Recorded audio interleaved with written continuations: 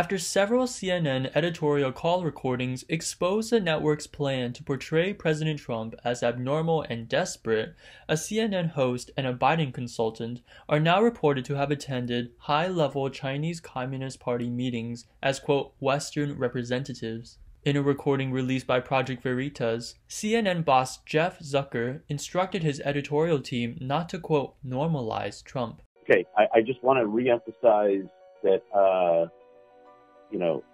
I think we cannot normalize what has happened here in the last week with Trump and his behavior. And I go back to what David Chalian said, that this is a president who knows he's losing, who knows he's in trouble, is sick, maybe is on the after effects of steroids or not, I don't know, but he is acting erratically and desperately, and we need to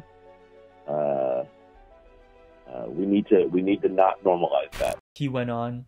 This is what we've come to expect for the last 3.5 years, 4 years, but it clearly is exacerbated by the time that we're in and the issues that he's dealing with.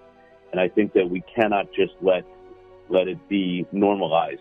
He is all over the place and acting erratically, and I think we need to lean into that.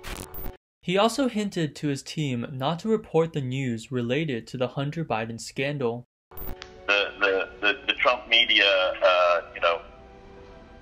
moves immediately from, okay, well, never mind that unmasking was, found to be completely nonsensical, to the latest alleged scandal, and expects everybody to just follow suit. So I don't think that we should be repeating unsubstantiated smears just because the right-wing media suggests that we should. Later, CNN host and Washington Post writer Fareed Zakaria and Biden advisor and former Obama-era National Economic Council Director Larry Summers participated in the Understanding China Conference 2020 held between November 20th and the 22nd.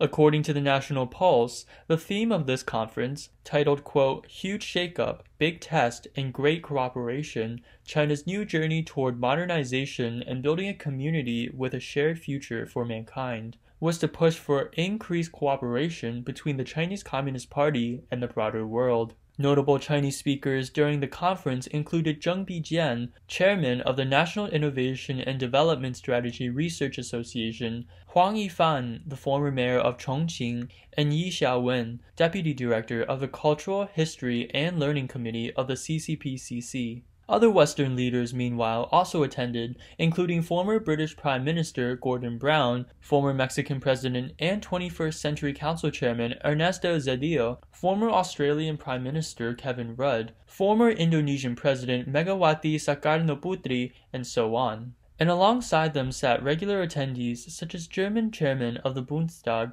Wolfgang Schäuble, and Nicholas Berggruen, founder of the Berggruen Institute. The Berggruen Institute is related to Joe Biden's Transition Integrity Project, TIP. The co-founder of the organization, Nils Gilman, serves as vice president of programs and deputy editor of the Institute's magazine. Gilman has gained notoriety for tweeting a death threat against Michael Anton, a senior fellow at the Claremont Institute and former Trump administration official.